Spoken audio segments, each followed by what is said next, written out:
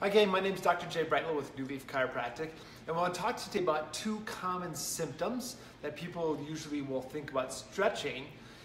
However, and I want to just come and say that you should not stretch, but what I want to offer you is that it's really important also specifically to strengthen the core.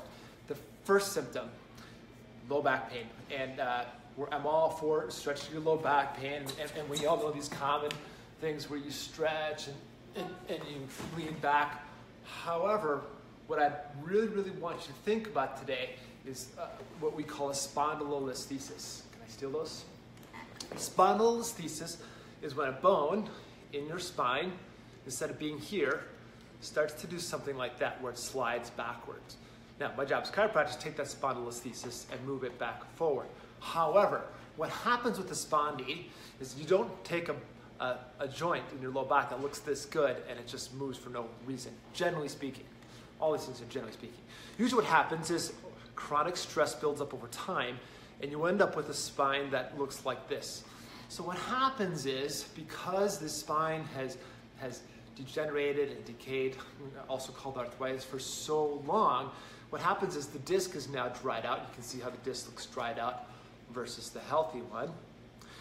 And now all these muscles are really weak, and the ligaments are weak. So not only is the disc dehydrated, the ligaments weak, the muscles are weak. So what happens is there's nothing left for it to do, but it's really easy for it to move.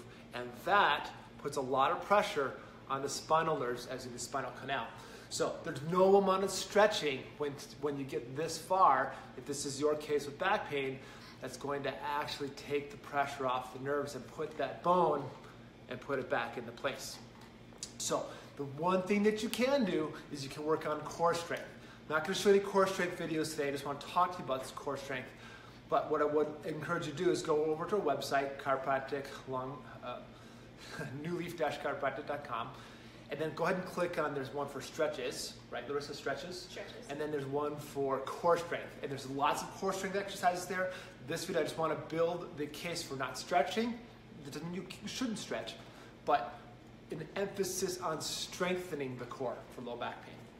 So that's one reason and one symptom. So the reason is degeneration and the symptom is low back pain. The other symptom, we had a lot of that this week, is shoulder.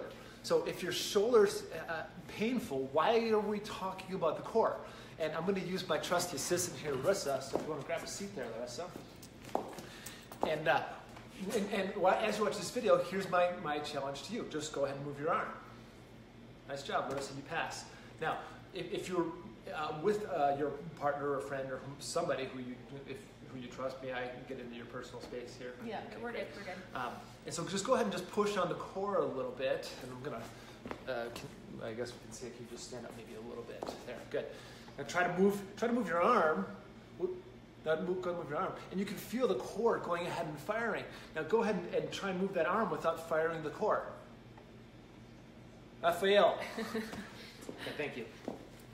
If you're doing this and you're playing by the rules, when you're moving your arm, you should feel your core firing. It's not possible, I just went into bad posture, because it's not possible to fire your core, to move your arm without firing your core. They're one and the same. So why are we talking about shoulder pain and core strength? For that reason alone.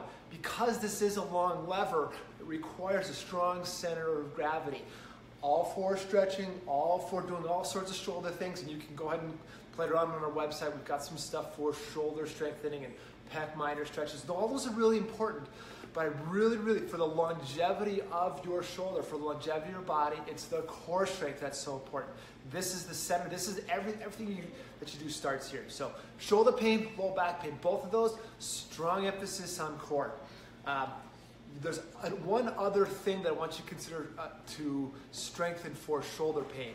And if you go ahead and click on our website, click on stretches, and then click on it's called shoulder strength.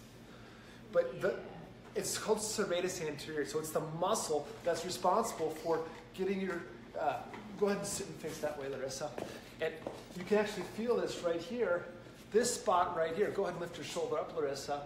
This serratus anterior should be really strong. So when that gets weak, the scapula starts to, yeah, you can see her flapping around there. It gets really weak. And when your shoulder gets really weak and it doesn't have a good core to connect to, what happens is you start using all these shoulder muscles. When you're using the shoulder muscles, that creates more edema, more swelling, as a result, more pain. It can lead to something called bursitis.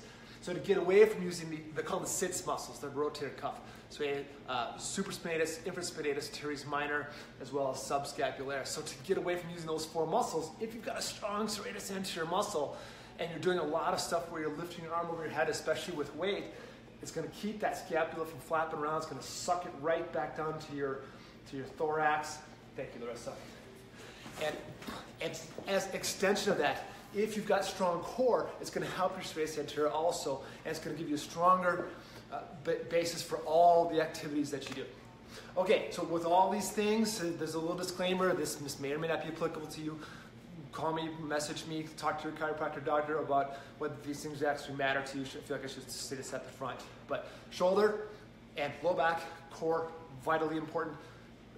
You can put the stretching on, and the stretching is not working, there's a reason why the stretching is not working. It's because you're weak, your core's weak. Thanks for joining us today. Hope you guys enjoyed that.